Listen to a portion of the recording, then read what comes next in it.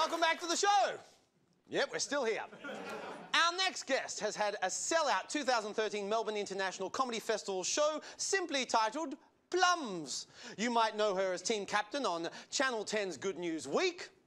Stop, collaborate and listen. I was back with a brand new invention. Something grabs a hold of me tightly, flow like a harpoon daily and nightly. Stop, yeah, I don't know. Turn off the lights and I'll blow to the extreme. I rock a mic like a vandal, light up a stage and watch a jump like a candle. Dang! Keep that going for Claire Hooper!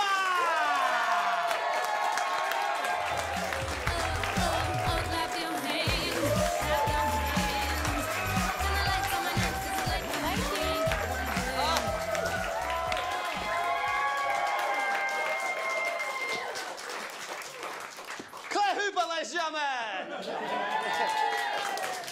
How are you? Yeah, I'm well, thank you. You well? Yeah. I just arrived back in Melbourne. My favourite place. Yeah! To people, okay. They're very discerning. Less loyalty than I expected. I thought, I'll play this crowd. I know where they're from, but no. See, I thought you were going to go with I just flew back to Melbourne and boy, are my arms tired. No, okay, they're not... That's why he's the host. Yeah. Speaking of hosting, the last time we were together on camera was when I was hosting a show and you were a special guest. Do you remember this? Have a look. 2 cans of Coke. Yes. What did Guy Sebastian win on the first series of Australian Idol? How much did Julie sweat during one episode of MasterChef? 2 cans of Coke, baby. Peanuts. Yes. What does Edward Cullen's balls look like? Why didn't that show keep on going? Oh, doesn't that show how long ago that was? 2009. Back when people made jokes about MasterChef and Twilight. season 1 of MasterChef as well. Yes, Julie Goodwin. Julie Goodwin. Yeah. Now, you are best known for your work on Good News Week. Now, how was that experience working with some pillars of Australian comedy? I know, and it still gives me a thrill to see them. And I just had lunch with them today. Is that a sort of weird thing to say? Like, I don't get to see the guys. So Ted Robinson and Mikey and Paul and I just had lunch in Sydney, and I still look at them and go, because they're talking about like the old days of Triple J. Oh yeah, that's right. Or back when they was, I don't know, and even more, like they just have these 20-year CVs, and I sit there and I still feel like a teenager around them. It was amazing. And Good News Week pulled some amazing guests and celebrities on the show as well. Were there any like highlights for you? Some people that you like, you went back into your teenage Claire phase of going, oh my God, I'm with this person. Yeah, heaps. Yeah. Quite often. I remember we had Scorpio from the Furious Five. You know, Grandmaster Flash and the Furious Five. Yeah. And Scorpio, and he fully man, he was still rocking it like it was the early 80s, by which I mean he came up to me and he was like, baby, give me a hug. And he had his like entourage around, and he was, and I was like, yes, Mr. Scorpio.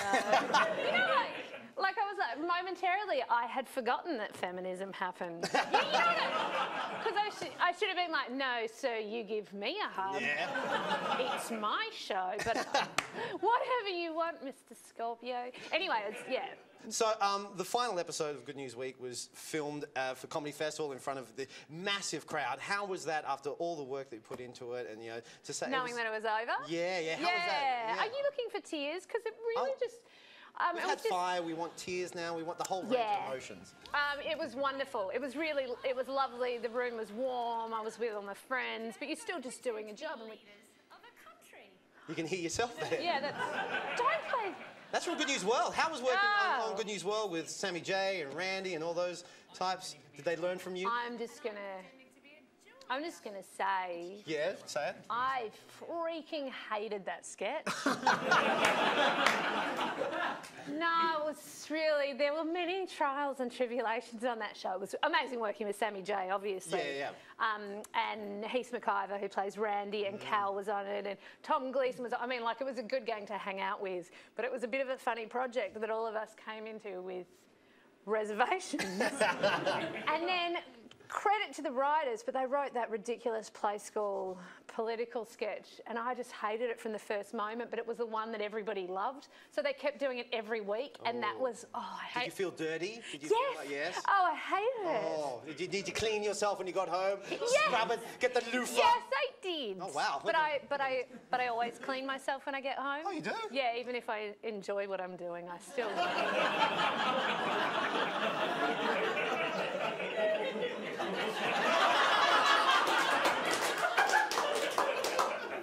Care to go into a bit more detail?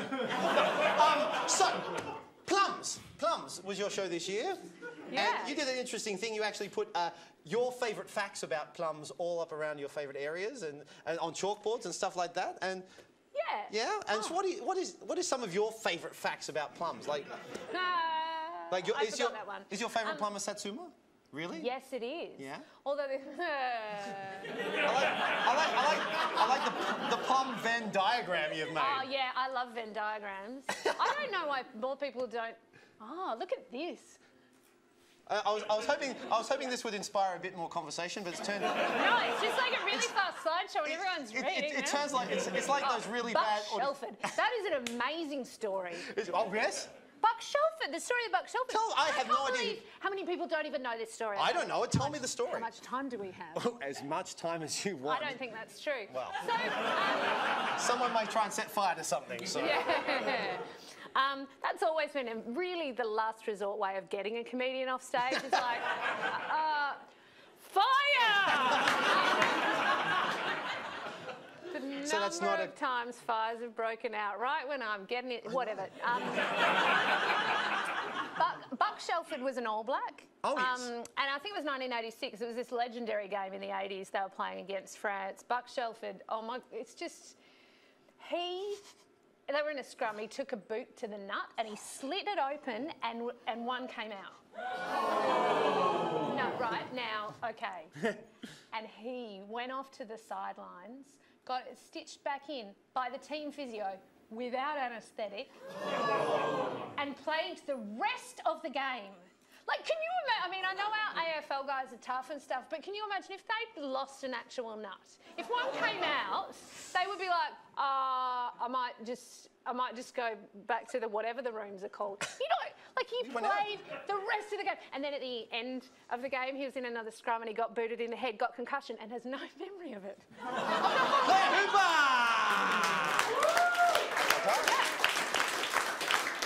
You can follow Claire Hooper online. She has got her website, clairehooper.com. Oh, don't go there. I don't update it. You don't update it? Claire Hooper, ladies and gentlemen. Yay! Stick around. This is Live on Bowen! Right there. After the break, Rob chats with the one and only David Hasselhoff. You're watching Live on Bowen.